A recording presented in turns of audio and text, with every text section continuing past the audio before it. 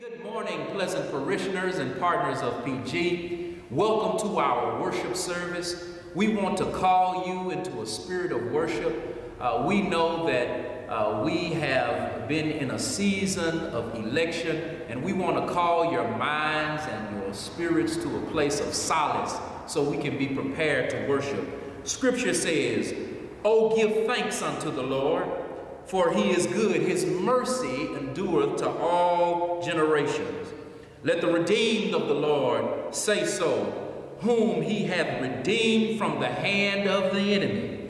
For he satisfies the longing soul, and filleth the hungry with goodness. Oh, praise the Lord, all ye nations, praise him, all ye people, for his merciful kindness and greatness towards us. And the truth of the Lord endureth to all generations." Praise the Lord, pleasant parishioners and partners of PG. Let us pause for a moment of prayer. God, we thank you for your miraculous and marvelous power. God, we know that we've just endured an election season, but God, we realize that you are yet and still on the throne. We thank you for your continued protection. And God, we thank you for your continued power and your continued provision. And God, we pray that you have mercy upon this nation. And God, we pray that this next 4 years pulls us together. God, we pray now that you have mercy upon us. And as we enter this virtual and sacred space, God, prepare our hearts to receive the word of God. God, we pray that the songs will inspire someone. We pray that the word will encourage someone. And God, we admonish you. We worship you. God, in the name of Jesus, we pray that this worship service be pleasing in your sight. God, we pray again that the Holy Spirit ventures into every home, into every ear, into every eye, and every heart of those who tune in to our virtual worship today. In Jesus' name we pray. Let us worship God together by saying amen.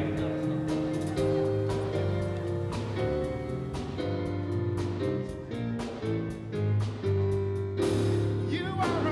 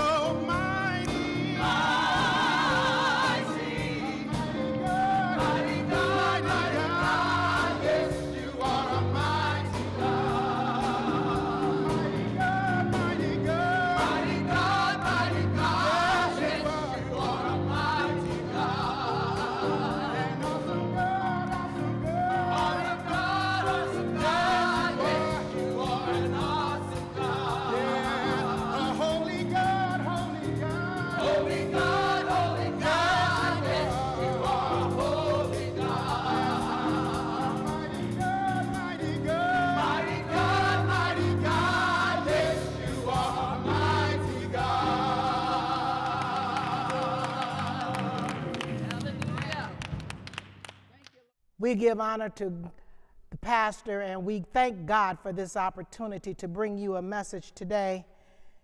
This is the day that the Lord has made, and we shall rejoice and be glad in it. If you have your Bibles, you turn with me to the book of Matthew. Matthew chapter 5, the first book of the New Testament, St. Matthew, chapter number 5. And while you're getting that, we're going to say a word of prayer. Our Father and our God, we come thanking you for this another day that you have made. We thank you for an opportunity to stand before these your people.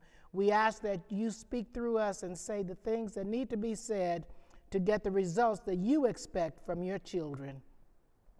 This is our prayer. In Jesus' name, amen. Matthew chapter 5, verses 13 and 14. And I'll be reading from the New King James Version. Matthew 5, verses 13 through 14, and it reads thusly. You are the salt of the earth, but if the salt loses its flavor, how shall it be seasoned? It is then good for nothing but to be thrown out and trampled underfoot by men. And verse 14 says, you are the light of the world. A city that is set on a hill cannot be hidden. And my subject for this particular scripture today is pass the salt. Pass the salt. Now, we all know salt plays an important part in what we eat. And usually, doctors tell us to watch our salt intake. However, my brothers and sisters, in this particular scripture, we're talking about being salty. And as children of God, we can't have too much salt. So this is the one diet that you're going to hear about today, that it's all right to load up the salt. I don't know about you, but I know some folk, before they even start to eat their food, the first thing they grab is the salt shaker. Well, guess what? That's all right for Christians, because we need to be salty saints. So we need to pass our saltiness from one to the other so that all of us can be salty as we do our work for kingdom building. And in this season of political uprisings, black-on-black crimes, corrupt government officials, high unemployment, and racial injustice, we're faced with questions about our own validity. Our self-esteem could be at an all-time low. Dreams are shattered, and some of us have lost all hope of things getting better. We find ourselves at the crossroad in life, questioning our value or our worthiness to even think of a brighter day. So today's message, I hope to give you some encouragement, focusing on who we are, what our purpose is in life, when and where we must pass the salt, and why we cannot become a saltless disciples. PG, it is important that we stay salty for kingdom building. In this particular scripture, Jesus is saying to his disciples and followers that we are the salt. God sees us as precious. We are valued and valuable to the kingdom. We are the preservers of the way of salvation. We've got to tell the plan of salvation in order to preserve this world. We should be a preserving influence on our culture. Without our godly influence, this world would be spoiled. This plan of salvation is just like salt. There's nothing else like it, and there is no substitute. Jesus said, I am the way, the truth, and the life. No man cometh to the Father but by me. There is no substitute. There's only one way to make it to eternal life. Without our witness, the unsaved and the lost have no direction. In verse 14, if you will, Jesus tells us that we're also the light of the world. We, you and I, are responsible for giving direction, for light dispels all darkness. In the physical absence of Jesus on earth, we have been entrusted with being the lighthouse for the lost. I'm glad about it. We must let our light shine so people, before the people, so they will see our good works and glorify our Father which is in heaven. We've got to let our light shine. In fact, Jesus said we would be his witnesses. Over in the book of Acts, chapter 1, it tells the people to tell the people everywhere we go about Jesus. Tell them about him in Jerusalem, Judea, Samaria, and to the end of the earth. The Williams brothers said it like this: I'm just a nobody trying to tell everybody about somebody who can save anybody. That's how we pass the salt. We've got to be able to tell everybody about somebody who can save anybody. Don't worry about how small you think your witness is. Be a witness anyway. It is our job, being a nobody, to tell everybody about somebody who can save anybody. Like Peter in the 2nd chapter of Acts, we must offer Christ to every sinner. We've got to let them know they've got to repent.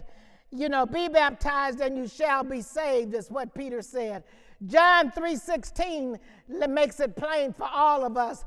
For God so loved the world that he gave his only begotten Son, that whosoever believe in him should not perish, but have everlasting life. That's the message we have to pass. We've got to pass the salt. That is the salt to salvation. We've got to let them know that Jesus died for their sins just like he died for yours and mine.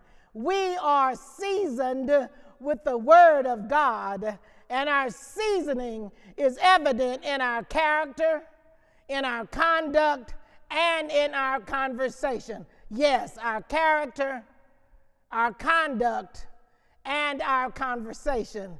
This passage of scripture today talks about the flavor of the salt. It says, but if salt has lost its taste, how shall its saltiness be restored?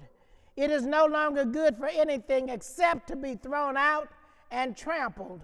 Now, this passage is a warning to us saints. If we are the salt and we lose our flavor, or better said, we lose our influence, actions, and preserving qualities because of our character, our conduct, or our conversation, we're no longer valuable to the kingdom of God. It might seem harsh, but this is God's warning to us. He wants us to live as people on a mission for him. We've got to stay on point. And what is our point? Our point is to point people toward salvation. It is our job to evangelize the unsaved and the lost. Psalms 1 says, blessed is the man who walks not in the counsel of the ungodly, nor stands in the paths of sinners, nor sits in the seat of the scornful, but his delight is in the law of the Lord, and in his law he, meaning you and I, meditate day and night. He shall be like a tree planted by the rivers of water, and whatever he does shall prosper. My brothers and my sisters, we've got a job to do. We are to carry the message, and we are to walk the message, and we are not only to talk it, but we are to walk it. It is our conduct, our character, and our conversation. Christian character, Christian conduct, and Christian conversation are the ingredients that retain the saltiness needed to be effective in soul winning.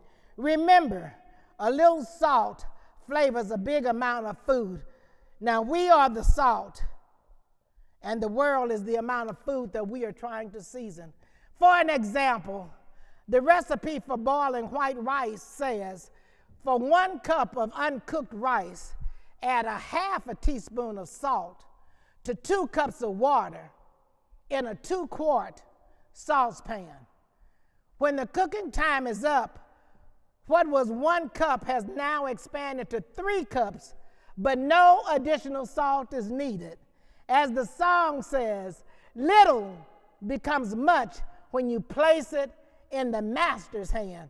In this case, the master's plan, which is the plan of salvation. Jesus wants us to let our little light shine everywhere we go, all in our homes. Let our light shine as we stay salty in our mission of soul saving. Be sure that your conversation is free from corruption. Colossians 4:6 says, let your speech always be with grace, seasoned with salt, that you may know how you ought to answer one another. And further on in the scripture, Ephesians 4:29 says, let no corrupt word proceed out of your mouth, but what is good for necessary edification, that it may impart grace to the hearers. Remember, the salty saints, we were once in darkness, but now we are the light that we saw in others, and we must walk as children of light. We are the only Bible some folk will ever read. No matter what the circumstance or situation, remember your presence should make a difference. When you walk in a room, your being there should make a difference.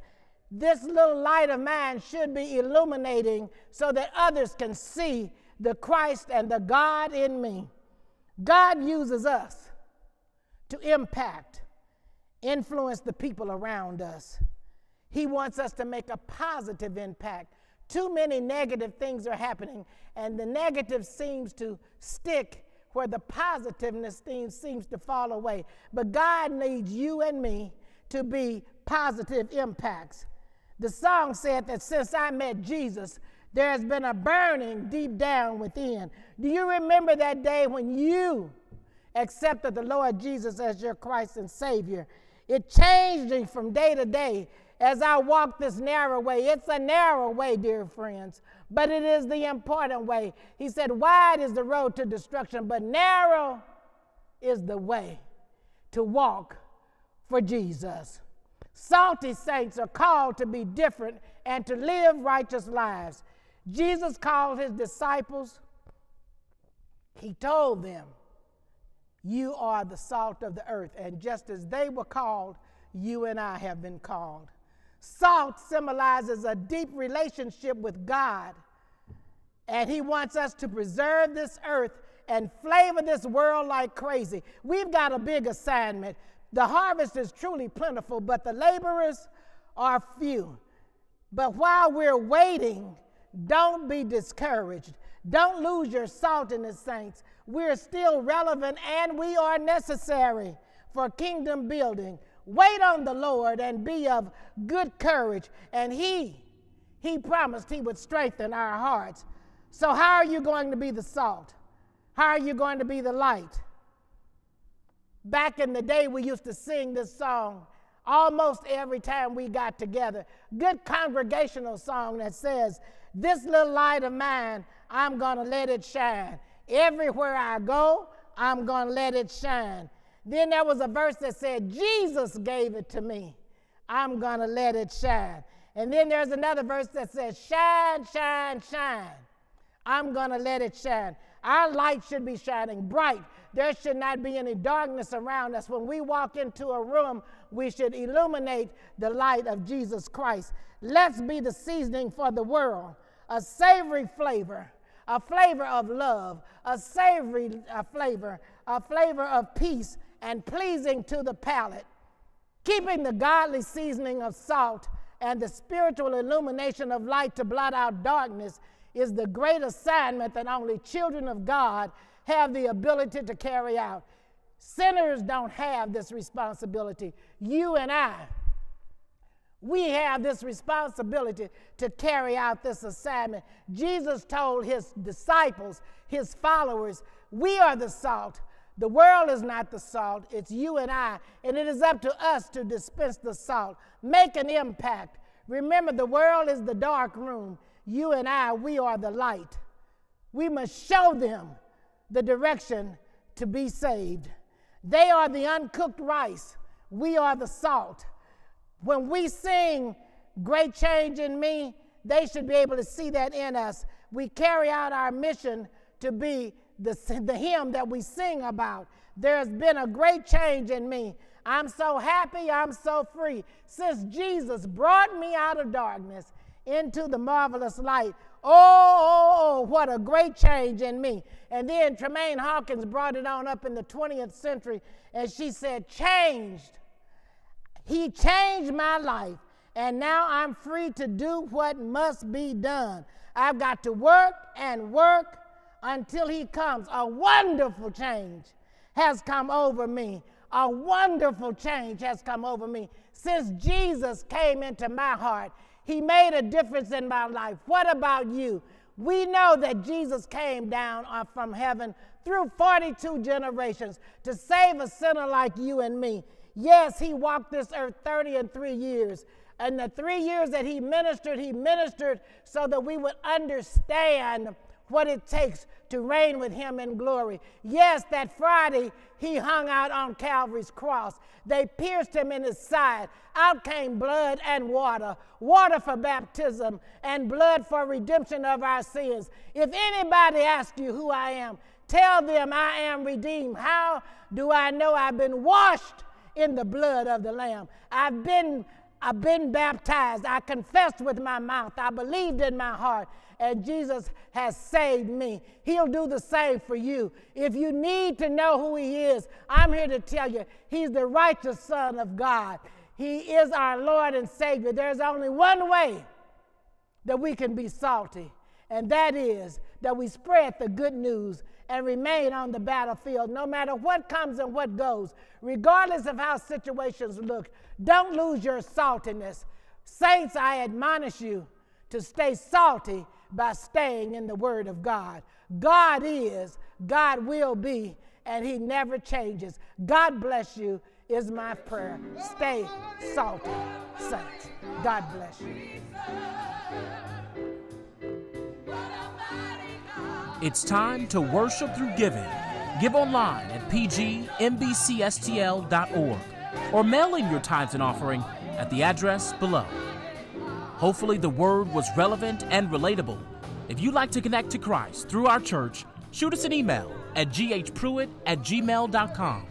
We are always excited to reaffirm our relationship with you. Follow us on Facebook and Instagram.